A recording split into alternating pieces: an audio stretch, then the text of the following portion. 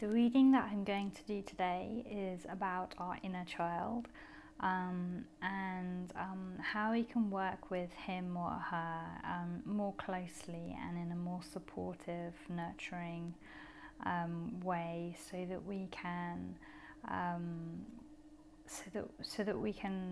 meet them where they're at, and with what they need from us, and so that we can work together in harmony and balance instead of opposition. Because I think a lot of the time we as individuals, as humans, get stuck in this kind of like push-pull situation where we want to be kind to and nurture our inner children, but then at the same time we're kind of scared of their emotions, and also we don't necessarily have time to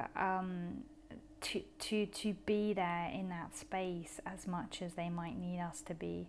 Our inner children, when they're kind of having an emotional moment, it's not necessarily a moment that's convenient for us. Maybe we're in the middle of something, maybe we're kind of like busy about our day, and so we push it aside, and we brush off those feelings, or we suppress it, and then our inner child feels neglected and abandoned and uncared for and unwanted. And that's when the problems arise, when this behavior, this pattern continues and continues and continues, and takes place over the course of our lifetimes. And helping our inner children is all about checking in as often as we can, and making sure we do so at least twice a day, like first thing in the morning and last thing at night, but more if we can, and that we gradually ease out our lives so that there are bits of space for our inner children to speak and be heard too. Because I think as adults we all have children who weren't listened to. The infant part of us experienced moments when our needs weren't met, when we weren't heard, when we weren't held, when we didn't get what it was that our heart was crying out for, through not necessarily any fault of our parenting or our upbringing, but just because I don't think there are many people out there that were perfectly parented. I don't think there are many people who know how to perfectly parent. So if you weren't perfectly parented and then you have children, are you perfectly parenting your children? Does anybody even know what that means, what that is? Even if you had the most beautiful, loving, kind, present parents, you'll likely still have wounds, still have things that you've had to as an adult work upon. So this isn't about blame, this is about showing up as an adult for our inner child, and we're accessing what their need is, and then doing our best as an adult to meet them where they are, so that we can comfort and calm them, and they can be happy and content. So that's what this reading is all about. The reading is all about what does my inner child need from me right now. So we're just going to connect into that and see what the message is for us here.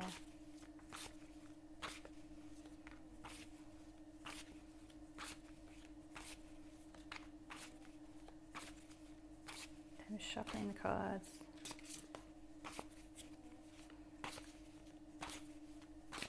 And I'm going to ask the question.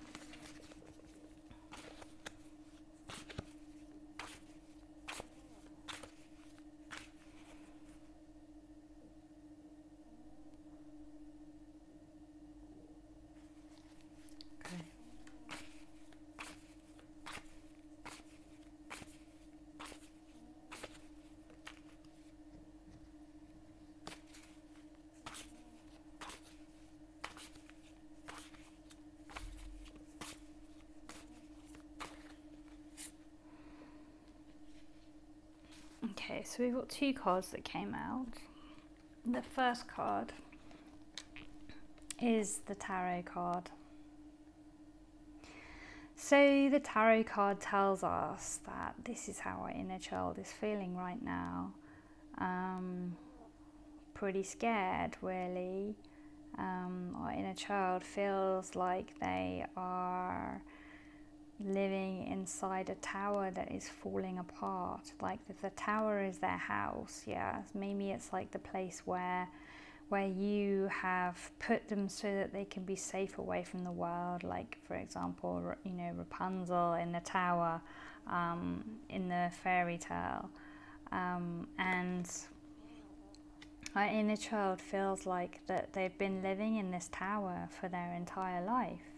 We put them there to protect them a long time ago when the world seemed scary and threatening, and when everybody on the outside was acting like they were out to get us, or that is how our child self perceived things to be.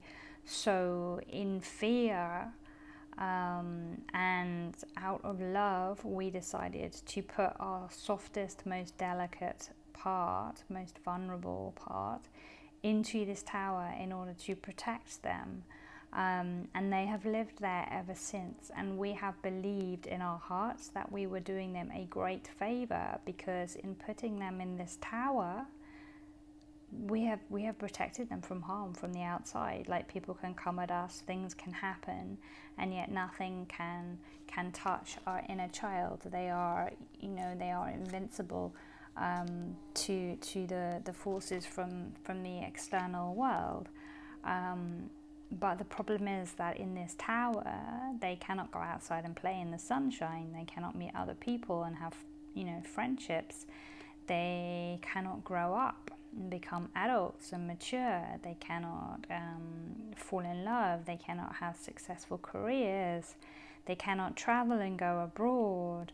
They are prisoners, yeah? So they might be safe from the world, from being destroyed by it, but they cannot grow up. They're frozen in time. They're trapped, and that this is what, like, where our inner child has been up until this point. But something has happened recently, and you might have done, you know, your own personal work before, or therapy before, and really tried to do the inner child healing, and maybe you felt like you've done a certain amount.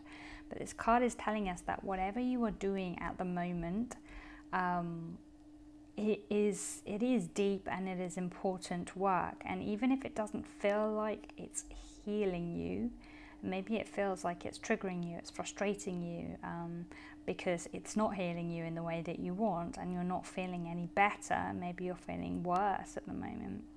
This card is basically telling us that things are changing, things are happening, big things are happening, and these are good things. But I don't feel like it at the moment, because it feels like our tower is being attacked and it's crumbling and it's falling down. We've got lightning kind of coming at our tower, and there's like stormy clouds in the background. And the crown, you know, the crown has fallen off this kingdom, so it's like the golden crown has been knocked off, and this tower now has no roof, and all the elements are getting in, and it's burning, and you know, basically the only way to survive is to jump out of the tower into the unknown. And that's what our inner child feels like at the moment. She feels like, or he feels like, that they're being pushed out of this tower. Like the tower is crumbling, and it's on fire, and it's no longer hospitable, and the only thing to do is to jump out of the window. But like, out of the window there is nothing. There is this void. There is just like a clear sheer cliff face, and then nothing, black. They cannot see any further, and so the idea of jumping is terrifying. But this card is basically saying it's like that this is how your inner child feels, yeah, terrified at their whole world falling apart and crumbling. But as an adult, we can look at this card and we can go, oh, actually that's a good thing. It means the work we're doing is actually getting in there. It's deep work, and it is doing what we want it to do, even though it's not necessarily as gentle or kind as we want. Or at least from our inner child's perspective, it feels like everything is being tugged away, like we're being asked to give up everything, to release everything, to surrender to the great unknown. And that's like a deeply scary thing. We don't like change as human beings. We like our routine and our patterns and our creature comforts. We like to know where we are. We like to do the same thing every day, see the same people, have stability and security in our lives. And this card kind of says that's not happening at the moment. Everything is up in the air. Everything is in flux, and it's very difficult to sit in that space. And our inner child is struggling with that. But the way forwards, the way that you can help support your inner child right now is the message in this card. This is what they said, and that is the Ace of Swords. So this card is all about upholding the truth. You know, the Ace of Swords is basically, we have a sword coming out. There's a hand coming out of the clouds, so that's like spirit, yeah, coming out of the clouds, holding this sword, and then on top of the sword is this wreath, this crown with greenery coming out of it. And like one side looks like these olive leaves and some olive berries or something, and then the other side it almost looks, it's like either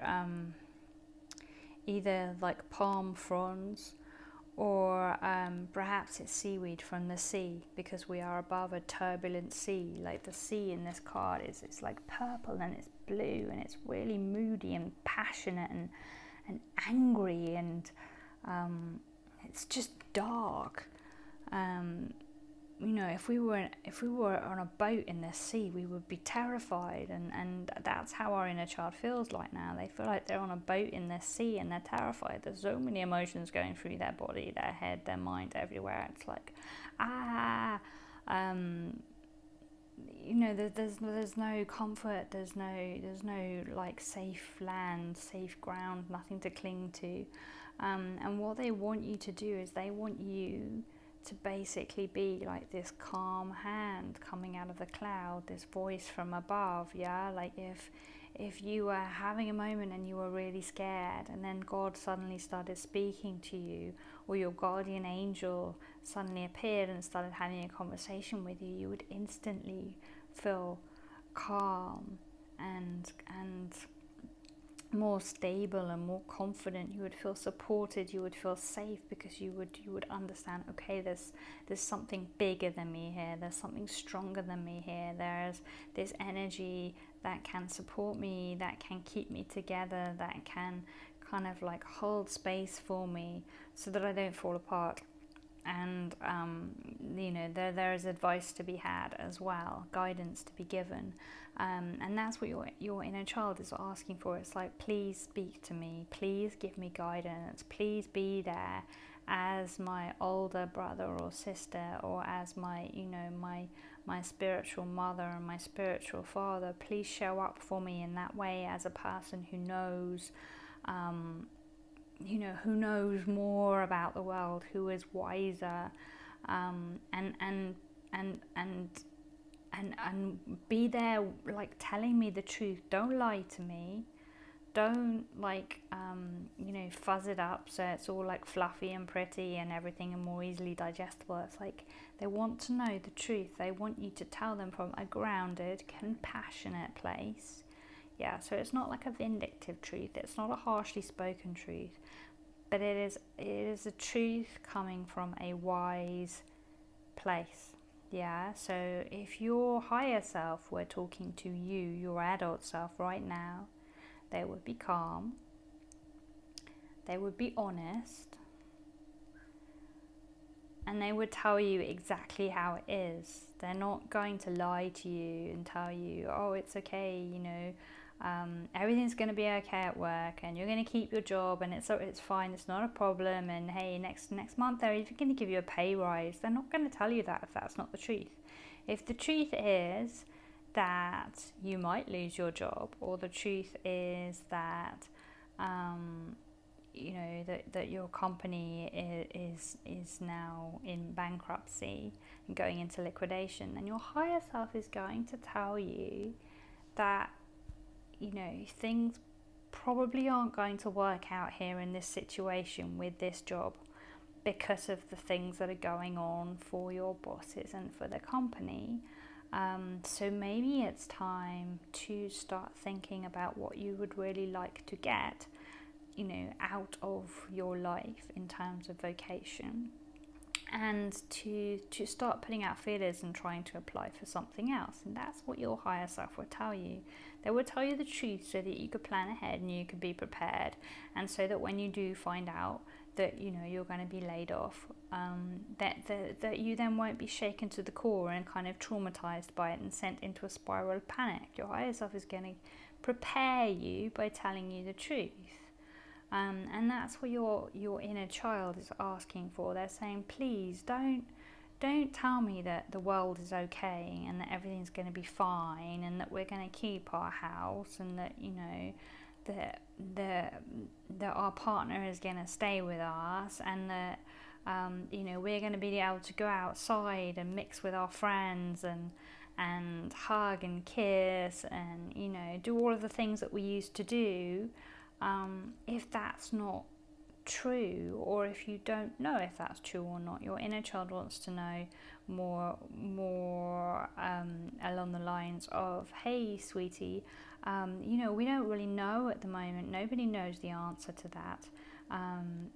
With this, I'm talking now in kind of like the context of the world today, yeah, but I want you to look into this in a bigger way, in a more personal way, to how it affects you. But just in a broad sweeping statement, our inner child might be scared about what's going on in the world today because of the pandemic and all of the uncertainty and instability it has caused, and maybe all of the things that it has brought up for you in your home, in your life. So your inner child isn't going to want you to say, don't worry, everything will be fine. Life's going to go back to normal in a month's time.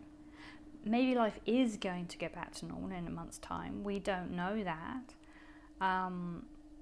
But telling your inner child that, even though it might comfort them in the moment, isn't preparing them for the future and what may or may not happen. And then if we all end up having to go back into quarantine again and we can't go out again for months because things have got worse, then our inner child is going to get shocked and traumatized by that. We are far better off telling our inner child that we don't know, it could go either way, just explaining what's going on in practical terms, saying that we need to take precautions still, and we need to be careful when we go outside. We need to be conscious. We need to think about other people, so like not to necessarily go too close to them, or if we're feeling sick, to not go out at all.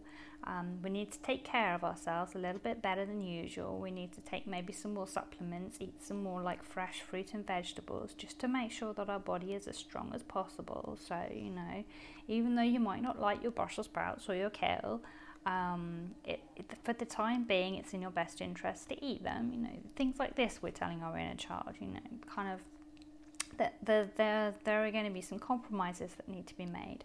And in terms of our house and our jobs and our relationships, well, whatever truth is going on for you, this is what we need to tell our inner child. So if, because of what's going on, you're looking to downsize temporarily, in order to take a bit of pressure off, then you can sell that to your inner child in a way that doesn't sound scary and terrible.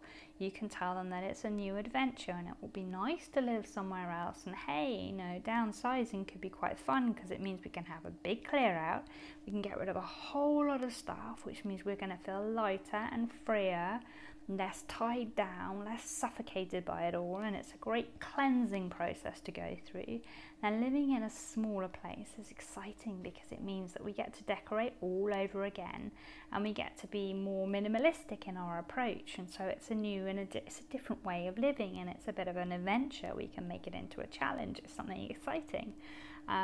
Job-wise, that also could be a challenge, if an exciting, fun challenge, because you get a chance to dive into and explore what maybe you would really like to do instead of that job that you've stayed in for ages because of the security it offered you, of the fact that you didn't have to worry about your bills when you had that job, and you were scared of taking a jump and then maybe regretting it, and so we can look on the bright side of things instead of the dark side of things. And I think that's what our inner child is saying. Our inner child is saying, look, I'm stuck on the dark side of things at the moment. I'm really scared. I'm like, I'm like a 6-year-old who has accidentally stumbled into your Netflix account and watched an episode of The Walking Dead. And right now I'm feeling shaken to the core and terrified. And maybe if you're like me, even as an adult, if I stumble into an episode of The Walking Dead, especially now, that I would be shaken to the core and terrified. I mean, that program, especially now, I could not go near it, or anything in any, nothing, well, catastrophe wise is coming into my orbit at the moment, or probably ever again. Because I want to make sure that my mind is a safe place, and that my inner child does not have nightmares. And I think what's going on in the world at the moment creates enough nightmares without our adding to it. I know I've had my fair share of nightmares recently, and that's something that I've had to work through and process and heal because of all the stuff that's being brought up. And I think a lot of stuff is being brought up at the moment by the events that are going on in the world, and it is a big mirror up to our faces about all of the stuff that we still need to work on and heal. And we all have stuff that we need to work on and heal. We never get to the end of that journey. It is continuous, because we heal something and then that layer disappears, and there's another wound underneath, and that layer disappears, and there's another wound underneath, and then there are all the things that are happening in our life all around us that might bring up new wounds or create new wounds. And every new relationship we make is fundamentally there to help us to heal another wound. And that is why we are here on this earth, is to work through these things and to experience and feel these things and heal them. That is what we chose to do. We're not here just to have fun and play and make happy families and everything. We're actually here to learn. Like, life is a school, and it is an intensive course, and it gets harder as we go along. But that is part of the joy of it, because learning is fun if we approach it in the right way, and if we approach it in a gentle, loving manner, and in the manner of a child, where we are curious, and where we want to have a bit of fun with it as well at the same time, then that can be a pleasant journey. But if we approach it as a serious kind of adult who's a little bit timid and scared, and who's worried about anything that kind of like shakes the foundations of their life, because then they feel like their ability to control and hold on to everything is being challenged, then we're going to find it miserable. And I think at the moment, our ability to hold on to and control the things in our life is very much, it's not there at the moment. That's been challenged in everybody to a certain degree. Some people more than others, depending on your actual individual circumstances. And your inner child is feeling that really, really deeply. And they need you more than ever to be there, to comfort them, to give them soft, encouraging words, to tell them that the world is going to be okay. And this card is asking you to do that, but it's at the same time they're saying, look, this card is not painting a pretty picture. This card is saying, you need to be the light in the darkness. Your word is your sword of truth. And it needs to be a bright light shining in the darkness. And it needs to, to have on it, where it's wearing this crown. So this crown was like a fire crown, and it's falling off, and it's not useful anymore. And it's a crown of kind of like anger and fear and destruction. And this crown is a crown of growth. Yeah, it's a nurturing, mothering crown. But at the same time, it is sitting on top of this sword of truth, and your inner child is saying, do not paper over the truth for me, because I was going to find out in the end anyway, and then I'm going to feel abandoned, and I'm going to feel deceived and betrayed, and that's really going to hurt me, and then I'm going to feel even more, detached from you, and then I'm just going to be really lonely, and I'm going to feel like my mother doesn't care about me, or my father doesn't care about me. And then I'm going to be back here all on my own, stuck, not knowing what to do. And this card is saying, in order to help your inner child leave this place and be okay, you need to be to them like an angel. Yeah, be to your inner child like your guardian angel. Speak to them about hope, about compassion, about community, about growth, about new things that are emerging. Paint them a picture of a beautiful new future, but one based in reality, and give them practical wisdom and advice, not some cookie cutter kind of, Christmas postcard, whatever version of things. So I hope that was helpful to you. I hope that has helped you to connect with the part inside of you that is perhaps finding it a bit difficult right now. And if you weren't connected to your inner child before you watched this video, then maybe watching this video has enabled you to connect to that part of yourself and to feel what's going on, or has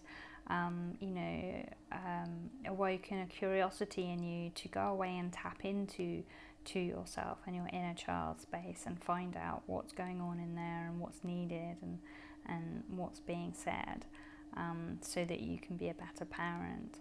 And if you do want to do that, like, everybody is different. There are different ways of connecting with your inner child, but you can put your hand on your heart and you can feel into that space and go, okay, what's going on in here? What am I feeling? And connect, and then try and speak to your inner child.